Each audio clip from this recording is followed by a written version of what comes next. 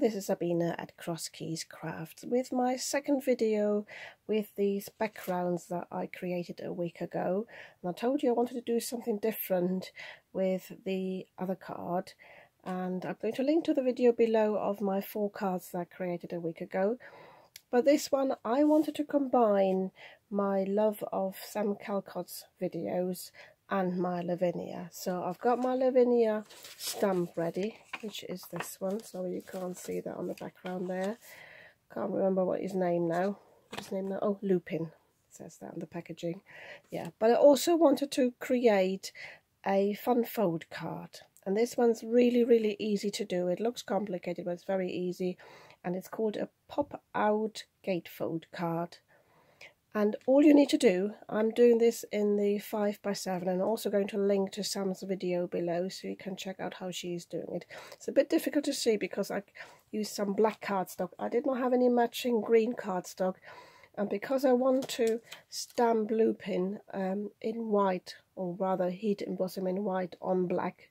I haven't done this yet, I hope it works out.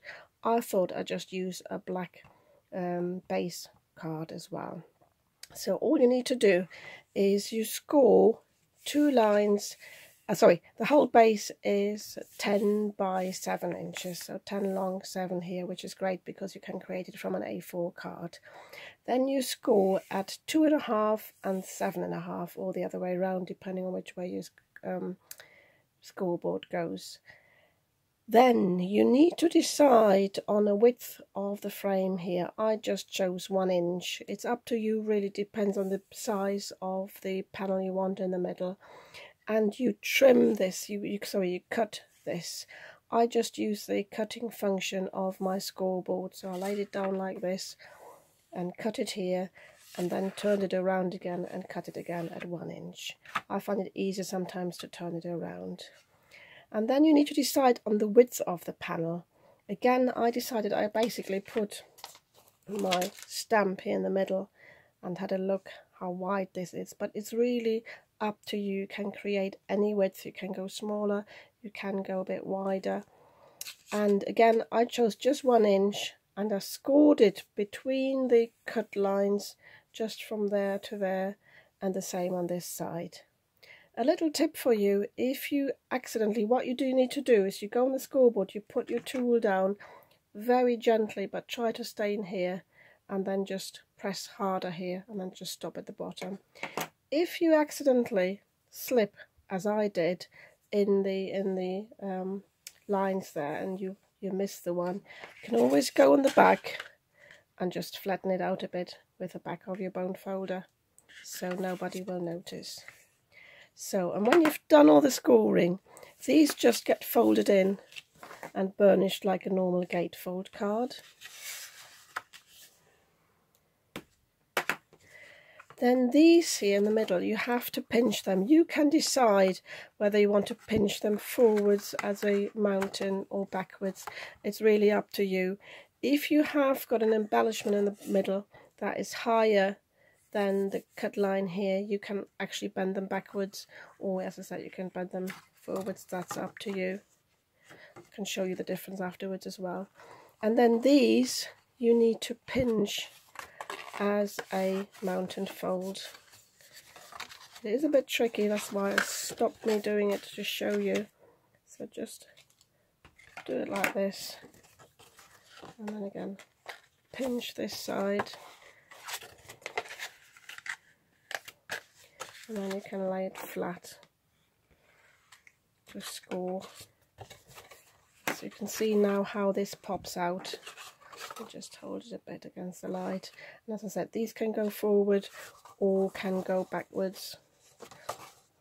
So as soon as you burnish them properly, they stay in place. So this can sit up like this, or as I said, or to the front, and it all folds flat to the gatefold card, and you can then create a belly band. So I'm going to cut the embellishments now, and I'm going to stamp Lupin and put all the mats and layers on this, and then I'll show you the finished card. I actually probably have to work a few shifts in between, so I might not be able to show you the result until this evening, so the video will be a late one, but never mind, I'll get it done. So my card is nearly finished.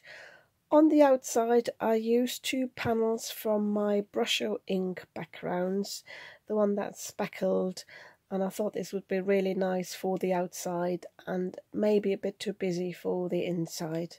And then when you open the card, it folds up like this. This is why it's called a pop-out gatefold card.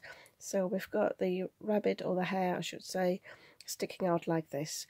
And I used for these panels, I used the more solid panel for the background, and then put the slimmer panels on here that are a bit more speckled, and the same bits cardstock I used for all the way around. I didn't have enough to mat these, so I just went for some single panels. I don't know if you can see that well. And then I had this piece that was just the spray, the acrylic spray, and I used that to cut some little hearts, and I also used it to create a belly band. And I haven't assembled this completely yet because I wanted to show you how to do that if you've never done a belly band. I have created this from 2 strips, so I just cut 1-inch strips, and I attached them here, and I decided to have the bit where it's attached just to the side. You can also have it in the middle, but I thought it would be less obvious.